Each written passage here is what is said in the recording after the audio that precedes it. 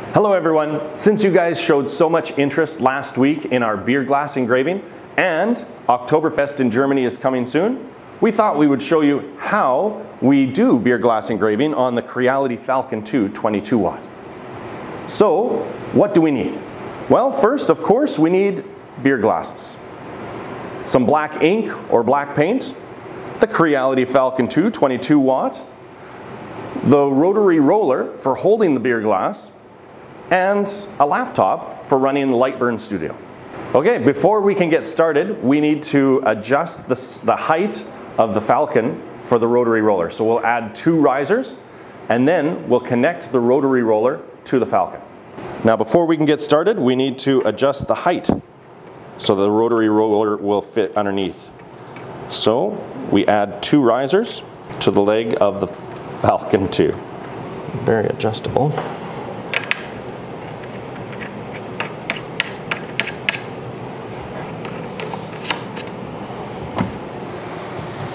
There we go.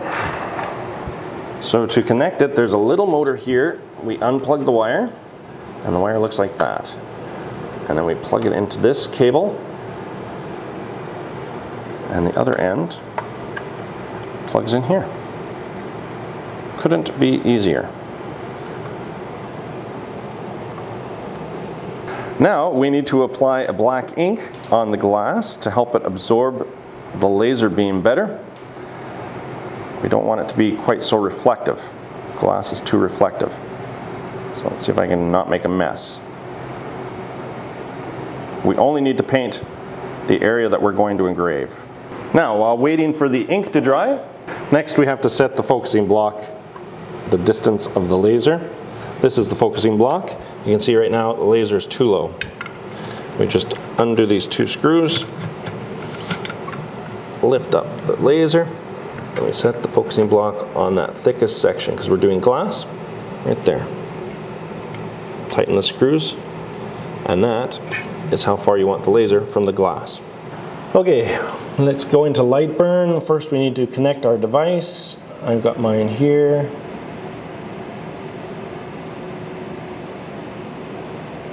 Now we're connected to our Falcon2 22 watt.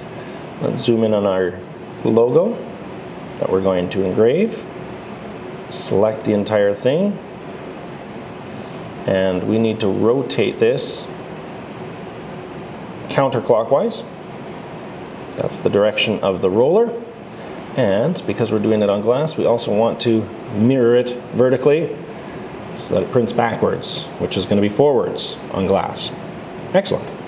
Now go over here to console, and in the commands I have to type $101 equals 60.375.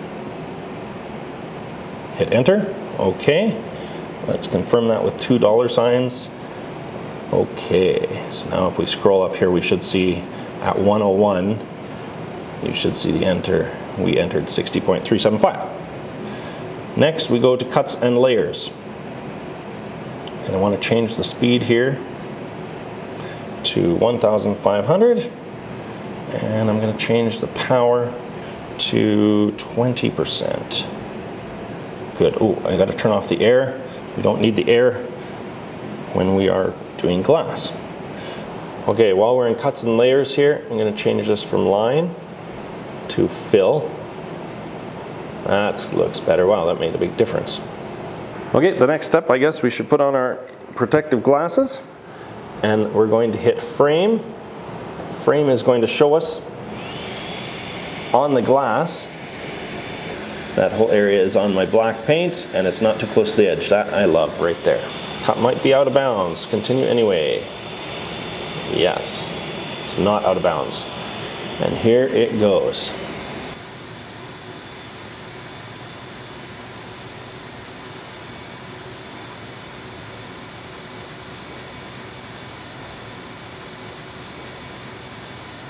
Okay, so now our print is done. We just move this out of the way. Here's our glass. Looks really good, and all there is to do is wipe it off. That's why I use this dry erase ink. I like it. You can just wipe it off with a dry cloth. Comes out pretty clean. I guess there is one more thing we should do. We should probably have a beer. You can't do a beer glass without a beer, so there we have it.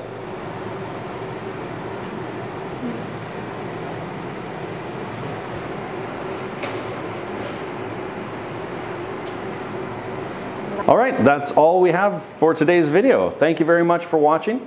If you have any questions or ideas, leave us a comment underneath.